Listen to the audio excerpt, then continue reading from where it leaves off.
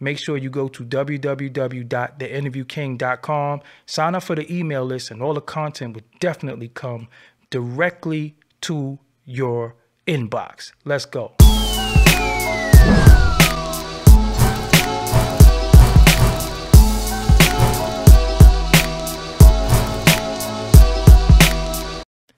Jay-Z and Nas is going at it. And yeah, but you know, Jay-Z wrote for he wrote Still D.R.E. for Dre.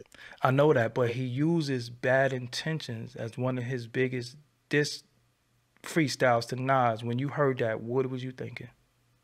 Well, I had a show to do with Nas at 2 weeks later in New York, so I was like, what the fuck?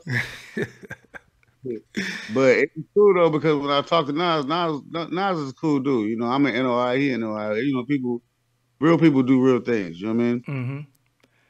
But Nas got it by, because Nas, you know, he was like, I won't even fuck my baby mama. What the fuck?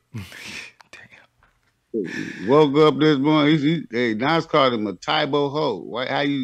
He said, hey, you 35 in the karate class. Damn. He called him a Tybo hoe and told him he had dick sucking lips. So this is safe to say you was more Ether side than Takeover? Well, I just appreciated the fact that it was a peaceful beef. Got you. They didn't like take it as far as like certain people do and like kill each other. Like, you know what I mean? That's bad. But it was funny. You know, Jay-Z made it personal. And not did. You know what I mean? Got you. I think that Jay-Z lost that beat because he made it personal, talking about I left condoms on your baby seat. And I heard Nas in the interview like, I wouldn't even fuck that bitch. What he said, I wouldn't even fuck that bitch with my enemy's dick. Damn. Yeah. So you have this.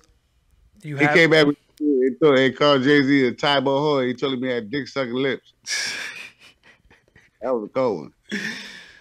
So you all the way in the West Coast, you hear this record beef between Jay-Z and Nas.